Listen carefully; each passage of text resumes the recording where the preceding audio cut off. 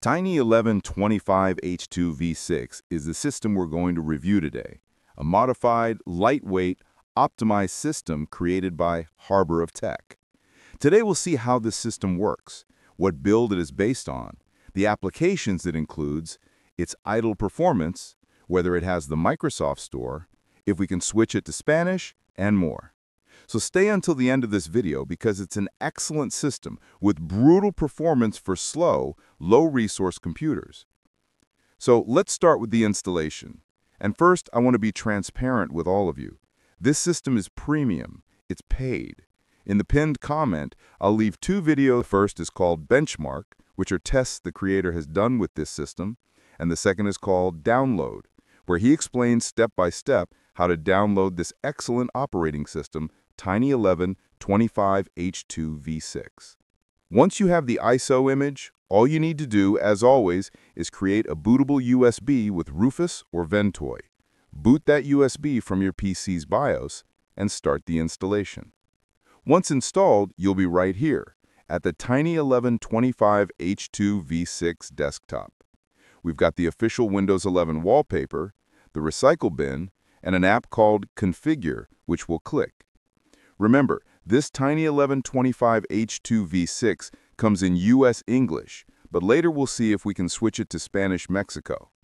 Opening the Configuration app by Harbor of Tech and Appatus Free Toolbox, it contains the following: Creator Support, where you can visit the creator's YouTube channel or join his Discord. Install popular web browsers for free, like Google Chrome, Microsoft Edge, Mozilla Firefox, and Opera. Install drivers. In the System Configuration section, enable or disable paging files. Enable or disable Windows Defender. Control Windows Update. Enable all updates. Enable only security updates. Or disable all updates, though it warns that this could affect the Microsoft Store. Enable or disable file compression. In fact, since Tiny1125H2V3, this compression reduces the system to just 7 gigabytes of disk usage. It takes about 45 minutes, but doesn't affect any system files, so it's an excellent option to save space. Further down, we see special offers, such as a program called Velodic, a system optimization tool by the creator, and even a service to request a customized Windows OS tailored to your tastes and preferences. Now let's check what this Tiny1125H2V6 includes. In the taskbar, we see the centered start menu and no bloatware or weird apps. We have the search menu, File Explorer, and importantly, Microsoft Store to install your favorite apps. As always, let's test it by installing WhatsApp. If WhatsApp installs, any other app, like Roblox or Minecraft, will install as well. And yes, WhatsApp opens successfully, so you'll have no issues installing apps from the Microsoft Store. Typing the command winver, we see Tiny1125H2V6 is based on Windows 11 25H2, specifically build 26200.5761, one of Microsoft's latest builds. Opening Task Manager, the CPU usage is excellent, between 3 to 5%, and RAM usage is 2.5 gigabytes out of 4 gigabytes. This review is running on 4 gigabytes of RAM and a compatible dual-core 2-thread processor. The ISO size is 4.53 gigabytes in English. It's fully compatible with Rufus or Ventoy, no TPM or secure boot restrictions. The download link is found in the creator's videos in the pinned comment.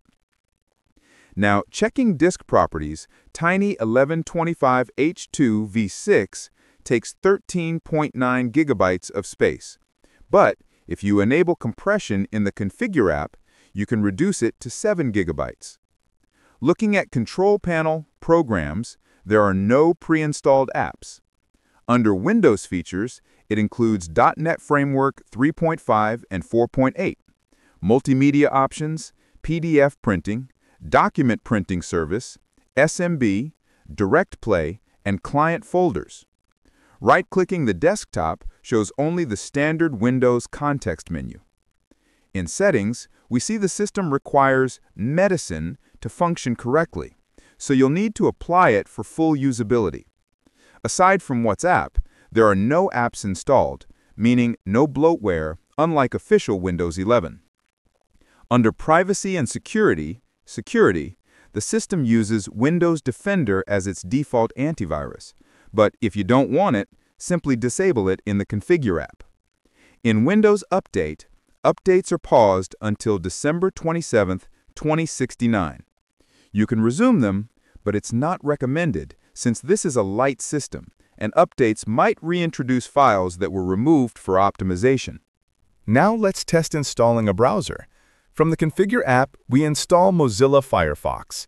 The installer downloads directly from Mozilla's website, and within moments, Firefox is installed. Browsing on YouTube runs super fast, proving the system is efficient. Finally, let's try changing the language to Spanish Mexico. Go to Start, search PowerShell, run as administrator, and type install_language, and press Enter. Then type ES-MX for Spanish Mexico language. If you wanted Spanish Spain, it would be ES-ES. Once installed, go back to Settings, then Language and Region, and select Spanish Mexico. After that, under Administrative Language Settings, copy settings to the welcome screen and new user accounts, then restart. After rebooting, the system now shows everything in Spanish: desktop, downloads, documents, pictures, music, videos, etc. So yes, Tiny11 25H2 V6 can be switched to Spanish without issues.